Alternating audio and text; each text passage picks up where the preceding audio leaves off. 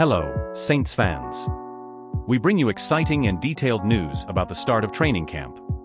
Coach Dennis Allen has confirmed that this Wednesday we will see defensive end Chase Young participating in some form of practice on the field.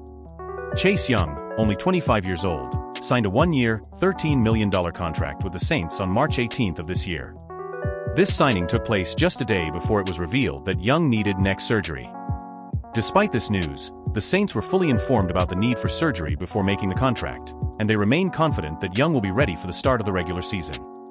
An interesting aspect of Young's contract is that more than half of his salary is tied to active roster bonuses, underscoring the importance of his recovery and participation in games. Young was drafted in 2020 by the Commanders, where he had an outstanding rookie season that earned him a Pro Bowl appearance and the Defensive Rookie of the Year award. However, since then, his career has had ups and downs. Young has never surpassed 7.5 sacks in a season and has a total of 16.5 sacks in his 4 years in the NFL. Last season, the Commanders traded him to the 49ers in exchange for a third-round pick in the 2024 draft. During the offseason, Young found a somewhat cold free agent market, which seems to have served as additional motivation. Saints general manager Mickey Loomis has expressed his satisfaction with the effort and dedication Young has shown in his rehabilitation. "I've been impressed with how hard he's worked to complete his rehab and his positive attitude in integrating with the team," Loomis commented. "I feel this is a player who feels he has something to prove, and often when you're a high draft pick, that's hard to recapture." The Saints have been very careful with Young's return to action. Loomis has assured that the team will not rush his recovery process, emphasizing the importance of Young being fully prepared and in top shape before returning to play.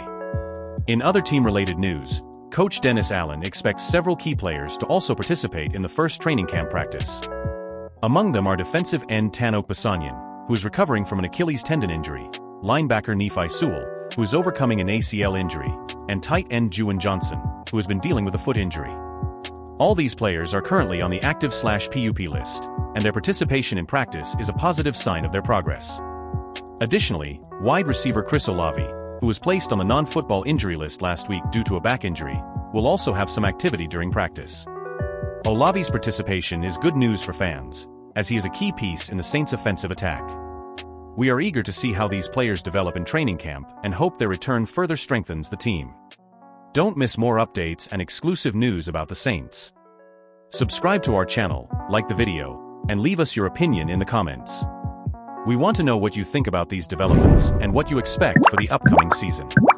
See you in the next video, Saints fans.